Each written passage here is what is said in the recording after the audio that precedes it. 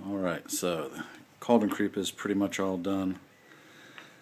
I want to say a special thanks to Devil's Chariot, who came up with the idea to begin with a couple years ago. Just a great prop, just absolutely phenomenal. Also want to thank SK Austin, Yard Hunter 5, Goth DJ, and Higgins Hunt, all on YouTube, for the inspiration and the videos that they put out. I pulled a little bit off of each one of them, and this is the final product. Here's inside the cauldron. It's not really a cauldron, it's more of a plastic wine barrel prop. Not prop, but decoration. Couldn't find a cauldron, so I found one of these and came up with this, and it looks pretty cool. Anyway, I had to switch out the wiper motor I had in there and use one of these little vent motors. The wiper motor was just too fast, and I didn't have anything left to slow it down any, so I used one of these, and it looks pretty good now. I used the Walmart skeleton. Took that all apart, and that's what I used for the bones inside.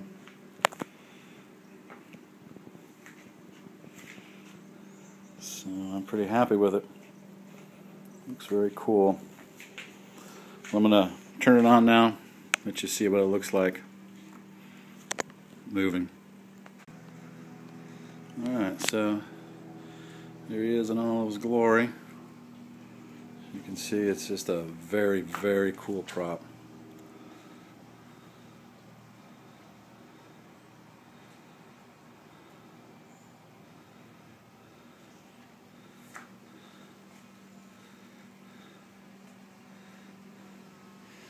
I think I'm going to heat the fingers up on the hand a little more.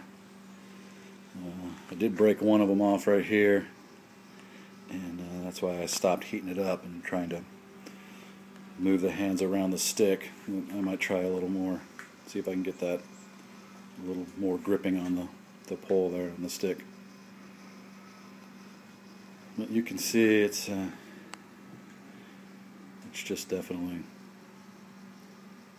cool. Later on this evening, I'll run the fogger through it, see if I can get a green spotlight on it, and see what it looks like, see what it's going to look like all lit up at night. So,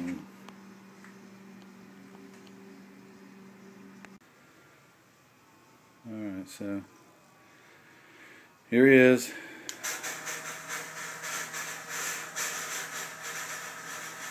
At night time, he's in my garage. Got the fog going.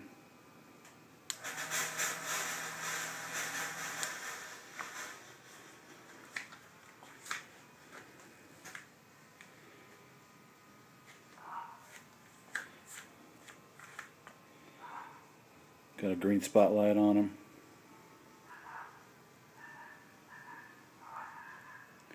And that's it. I'm really glad I made this prop. It is very cool,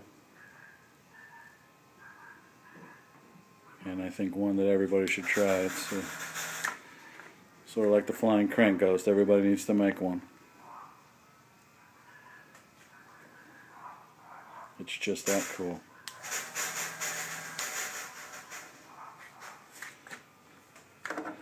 Anyway, let me get the light on, and I'll show you one more time with the light. Alright, so I've added the backlight in the garage there, and get a little more light. Let's see what's going on here.